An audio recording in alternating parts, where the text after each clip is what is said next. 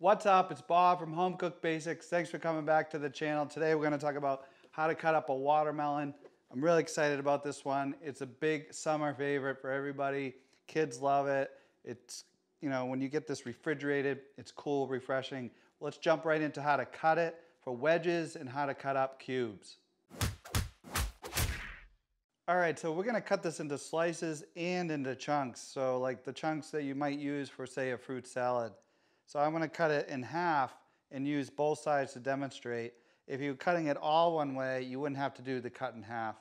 One little trick I have for you is you can put it up like this and cut a flat spot on one side, kind of like this.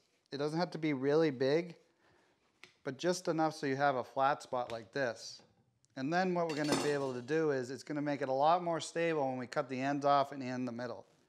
So now you got something really solid here to work with, and it'll be a lot easier. So we cut that off, then we're going to cut off each end right here. So when you cut these ends off, there's a little bit here left, and you can scoop it out if you want, but really there's not much left here. And then we're going to go ahead and spin it, and we're going to cut that other side off just the same way. So another thing to think about, it's really important to have a sharp knife. I use a chef knife for this, but it kind of can wedge and cause pressure there, so it's not so easy. If you rather use like a bread knife, it's serrated and you kind of saw through, it might be easier for you. So try it out and see what's easier for you. All right, so now that we cut those ends off, I'm going to go ahead and cut it right down the middle. You're going to kind of work your knife around. And, depending on how big it is, you might have to turn it. But that flat spot really helped us out. And that gives us two halves just like that. All right, so I'm going to put one aside for a minute, and then we're going to cut this one up into the wedges. So I'm going to cut right through the middle here to give ourselves two more halves, okay? Real simple like that. Now using that flat spot that we created, just keep it on that flat spot, and we're just going to cut slices. You're going to go for probably like an inch thick.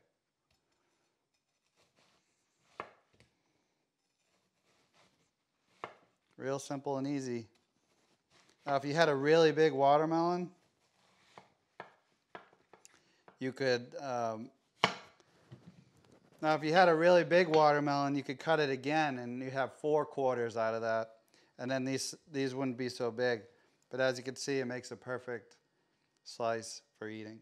So then go ahead, take your other half, put it on the flatter side if it's easier this way. And then go ahead and just cut your 1/2 inch to 1 inch slices to get those perfect wedges that everybody enjoys, especially during the summer and you're out by the barbecue.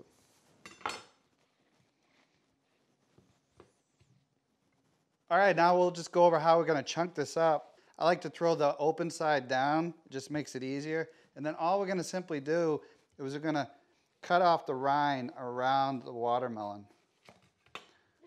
Kind of work your knife all the way around. If you have a boning knife, this can be a little bit easier. Just continue to cut it all the way around.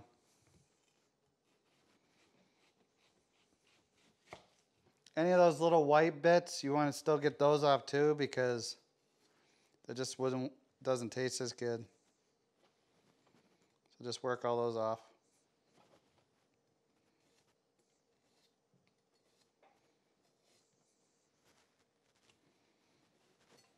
And any part that's on the bottom.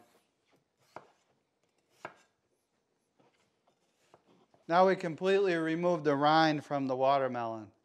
Now what we're going to do is cut slices as thick as you want the chunks. So if you want like 1 inch, I'm just going to cut it through about 1 inch thick. All the way through the watermelon.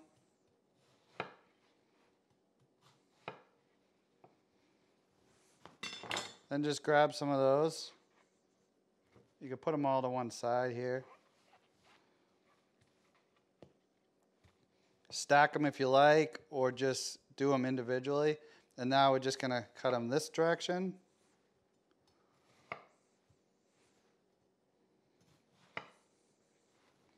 Give them another turn, and then you're just going to cut your chunks.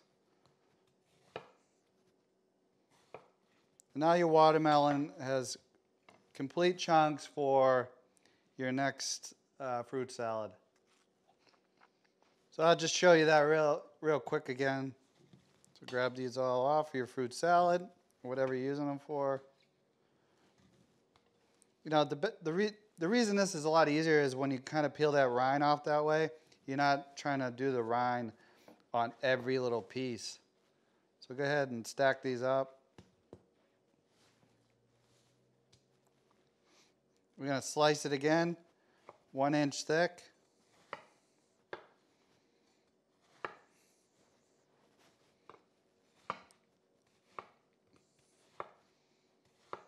And after you turn, you're just making the chunks on the other side, and then it just makes perfect little chunks.